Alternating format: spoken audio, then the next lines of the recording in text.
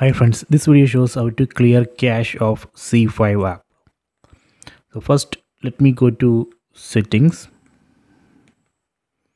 then select apps, then select see all apps.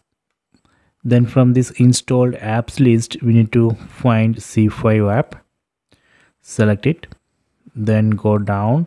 So here we can see clear cache. You can see the size of the cache, it's around 11 MB. So let me select clear cache, then select OK. Done. You can see size of the cache has reduced to 90 KB. So this way we can clear cache of ZEE5 app.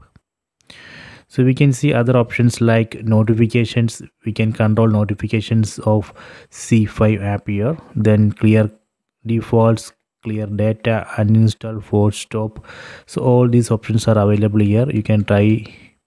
So this way, using this clear cache option, we can clear cache of ZEE5 app. So I hope you have enjoyed this video. Please subscribe my channel. Please like and share the video.